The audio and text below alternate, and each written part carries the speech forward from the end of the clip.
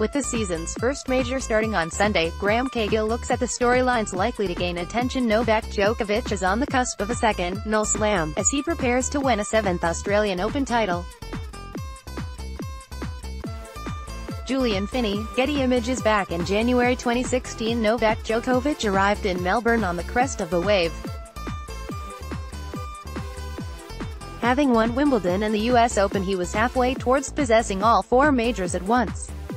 Djokovic prevailed for a 6th time in Australia and would then go on to win the French Open in June for the first time.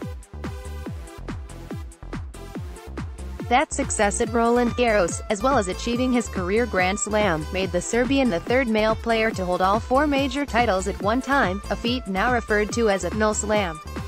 Doing something that neither Roger Federer or Rafael Nadal have achieved is special, but the 31-year-old Djokovic is now in a position when he can repeat the trick.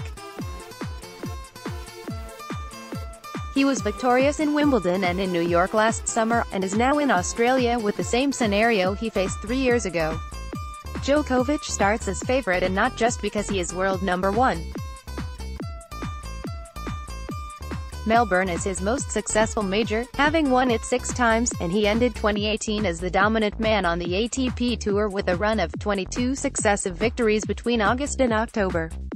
While he did lose some matches towards the end of last year, there is a difference between claiming 2 sets off the Serbian at a Masters or a 500 event and winning that extra third in a high-pressure environment at a major.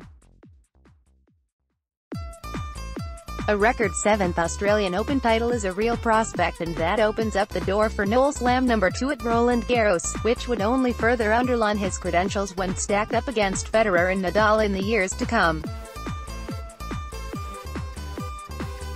Read more. Novak Djokovic, a remarkable champion who struggles to capture hearts.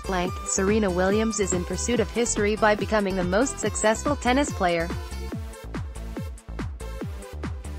Kim Kyung-hoon, Reuters. Williams cannot be discounted. Serena Williams is back in Melbourne for the first time since she won the most recent of her 23 majors in 2017.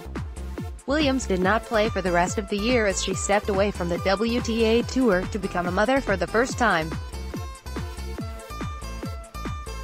Speaking in Abu Dhabi last month, she conceded she had surpassed her own expectations in 2018 by not only returning, but reaching 2 Grand Slam finals, at Wimbledon and the US Open. The American lost both, and the underlying theme of the year was that she could still hold her own against most of opponents in the top 50, but was a level below the current top players.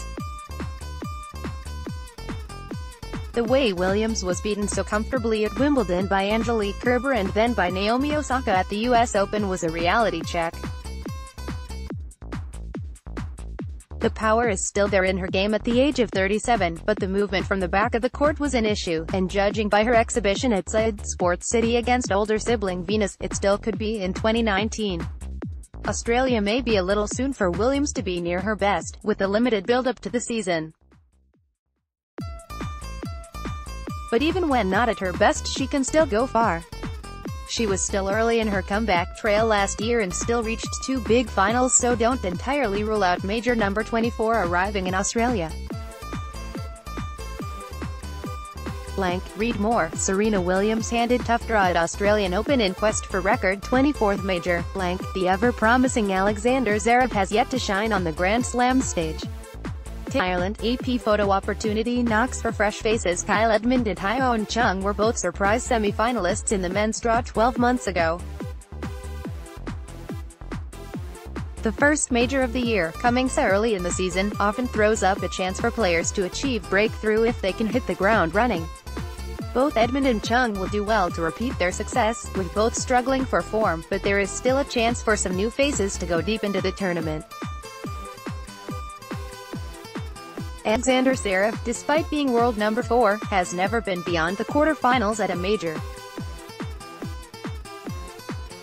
It is surely a case of when, not if, he makes his breakthrough, and Melbourne is as good an opportunity as any. Likewise, Karen Khachanov beat Djokovic in the Paris Masters final and knows he can beat the best players. That confidence combined with his undeniable talent should see him push to make a name for himself. Fortune will be needed, of course, be it the draw itself or kind scheduling to avoid the worst of the heat. It is not just about performance levels. With Nadal coming back from injury and Juan Martín del Potro ruled out, there are gaps at the top of the draw and a real chance for fresh faces to step up. The fun part is seeing who it will be. Read more. Australian Open predictions. Will Roger Federer hold off Novak Djokovic to retain title? Updated January 13, 2019, 6:42 p.m.